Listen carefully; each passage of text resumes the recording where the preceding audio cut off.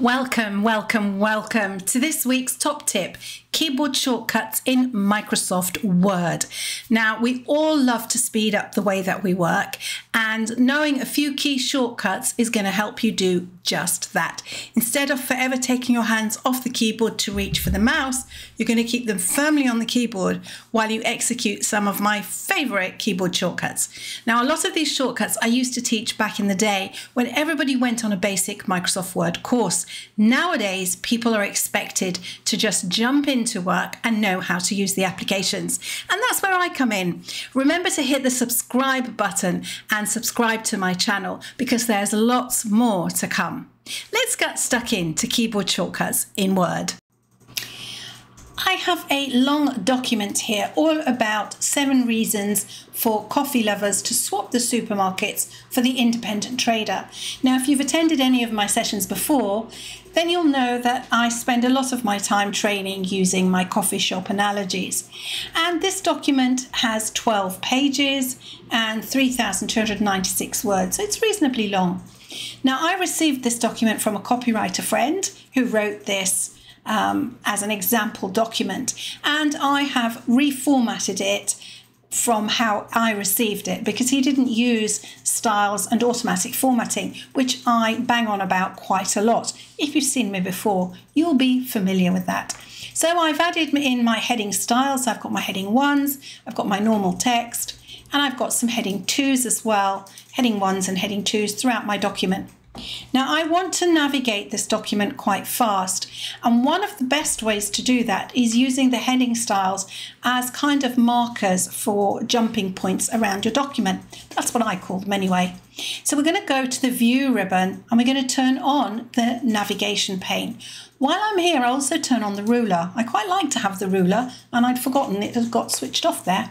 So I am now looking at the navigation pane over here on the left of the screen, and I can jump straight to reason number 2. Rather neat. I can go and look at reason number 5, and I can get quite back up to the beginning right from there. So that's my top tip for navigating using the navigation pane, and you'll notice that you can just turn it off.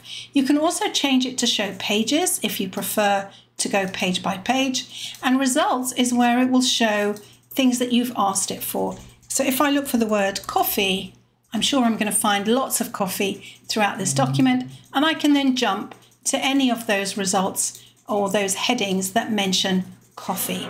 So that's the navigation pane. So that's my top tip number 1. My top tip number 2 are some keyboard shortcuts. Now, I'm scrolling up using the mouse, and I'm sure you will agree that that's fairly tedious. But if I want to get right from the top of this document all the way to the end of the document, I can use a keyboard shortcut. Control and the end key. I'm looking down because it's on my keyboard. And that jumps me to the last location where text was entered. Control and home will bring me right back up to the top of the document. All very well and good. So here I am at the beginning of a paragraph. I want to get to the end of that row or the end of that line. I'll just use the end key and it jumps me straight there. The home key will jump me back.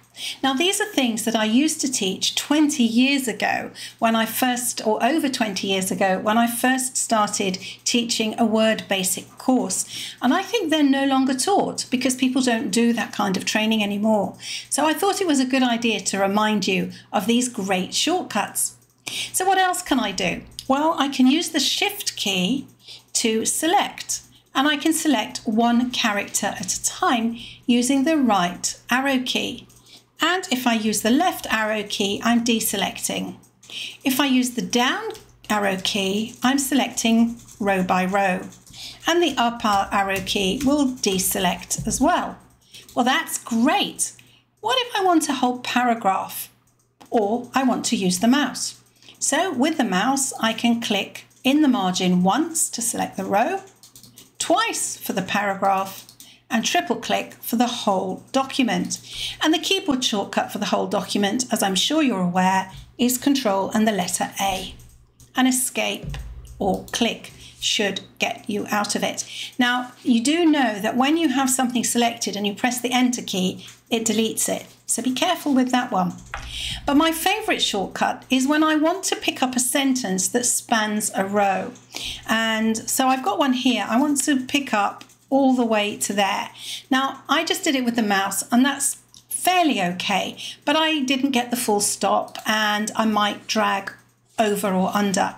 But if I hold down the Control key and click, that picks up exactly the sentence. So then I can move that sentence to somewhere else should I wish to. Now I want to show you a couple more tips about selecting, or rather deleting, things. So I'm here at the end of the word greeted, and perhaps I want to get rid of that word greeted. So I could backspace, I could use backspace to do that one at a time. But I could also use Control and backspace, and that will remove the whole word. Control and delete will move a word to the right. So Control and backspace, a word to the left. Control and delete, a word to the right. So I hope you are enjoying those quick navigation tips. Well, I hope you found those tips really useful. Let me know in the comments which ones you're going to implement and which ones you found most useful. I'd love to hear from you. And I'll see you in another video here on YouTube very soon. Remember, hit that subscribe button.